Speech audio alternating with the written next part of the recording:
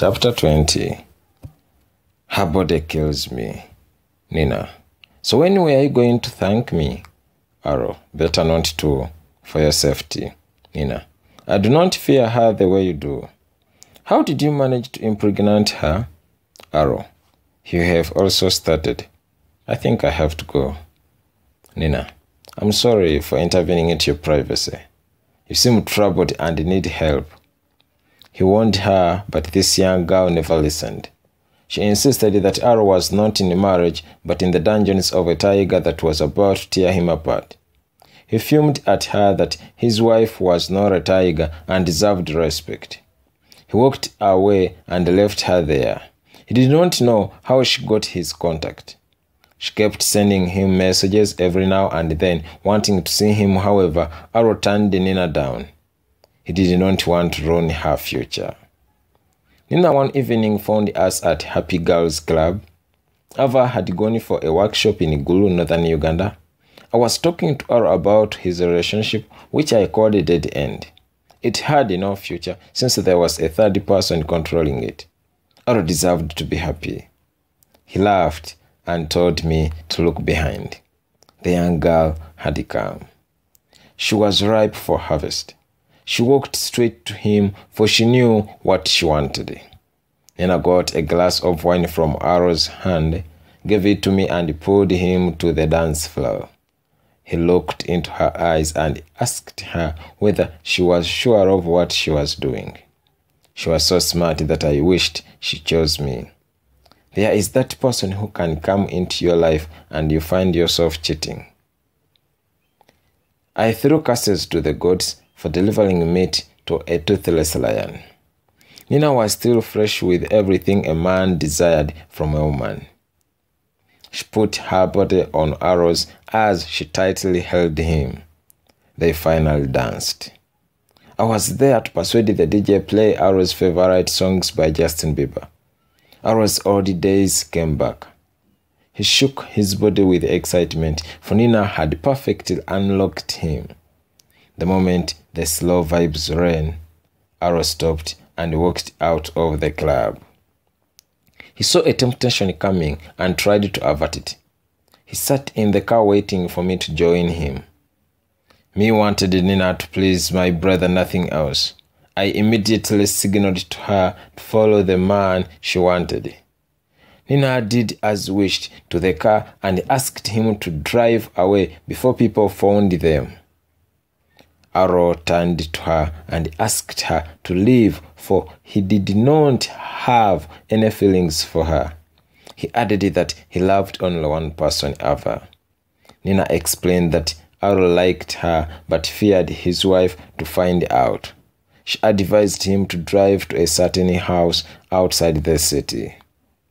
He wondered how sophisticated Nina was and drove as instructed. She jumped to the front passenger's seat and advised him to relax, for everything was under control. Well, it was his first time to reach Mulungu. The two parked and entered some room that looked special by design. As soon as he sat on the bed, he heard a car engine starting outside, then went to check.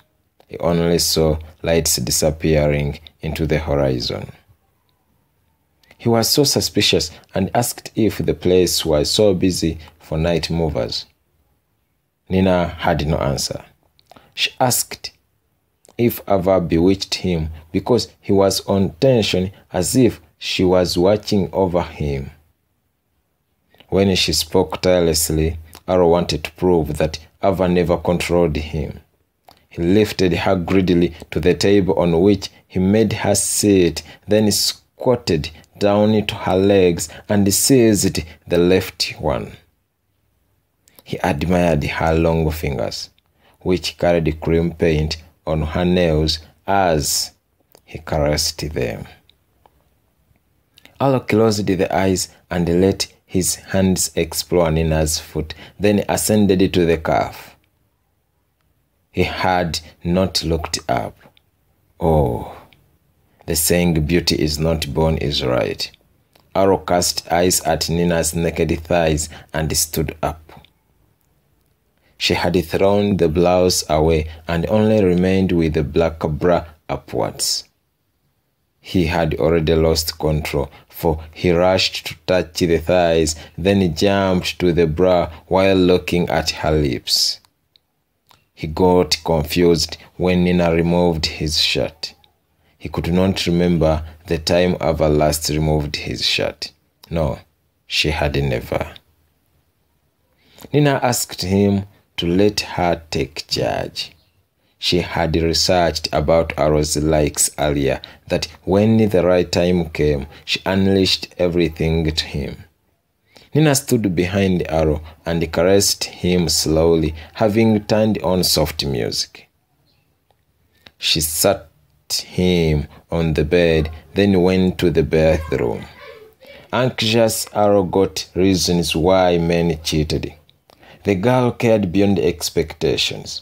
He looked around and saw a notebook behind the pillow that he perused through. Nina had made homework about him. She wrote every message sent to him. She was crazy in love with him. She had written as many letters to him and failed to send them. He opened one that read, "When I saw you, I didn't take it seriously, though I felt it. I fell in love with you on that day. When you talked to me, I knew you would one day be mine. I prayed for that day. I always come and see you do housework, and I cry because that is what I want to do for you every day. Allow me to take away the rope of slavery from your neck and shower you with unconditional love. You deserve the best. You deserve me." He immediately took it back, then he heard her coming. He dragged her to the bedroom, then threw away her clothes as she removed his pants. She happily hugged and thanked him for everything. Nina put Arrow to the wall and kissed him passionately. To her, this was not enough. When she went down, Arrow requested her not to do it if she did not like. She was enjoying every second with him. Arrow too felt nice. The girl washed away the dark days Ava had given him. She got a sponge and did what he used to do to Ava. They washed their bodies, then went out. She wiped and kissed him with emotions as he thanked her. He put on the clothes and hugged her with the words, "I'm sorry for everything. You are so beautiful and deserve the best. You do not need to be someone's second wife or mistress because you are complete. I want to sleep with you, and in a few minutes it will be done. But what will happen between us after those minutes? Let us be good friends. Let us not fall in love, for it will not do us any good. I still want to hug you, see you and smile. Yes, that's it." Tears rolled her eyes. She did not believe that the man denied her after seeing her body. No one had ever done it. She asked him to repeat, for she wanted him to confirm his words. Arrow was serious about every word he spoke. She quarreled that if he did not want her, he should not have gone with her to her room, which she had specially rented for him. Nina immediately pushed him away and shouted at him to leave. She wept hard as she recalled the day her mom died. This lured Arrow to hug her again. Her body was irresistible. She skillfully elevated her head to his and sloped her tongue out of her mouth to touch his lower lip. He kissed her.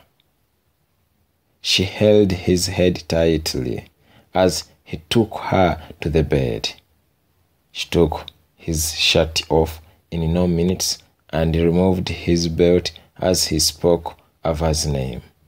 He rolled eyes and pulled out the tongue, then hit his head hard on the floor as if he was possessed. Nina ran out for help as Aro went to the car and drove away. As he headed to the main road, his phone buzzed.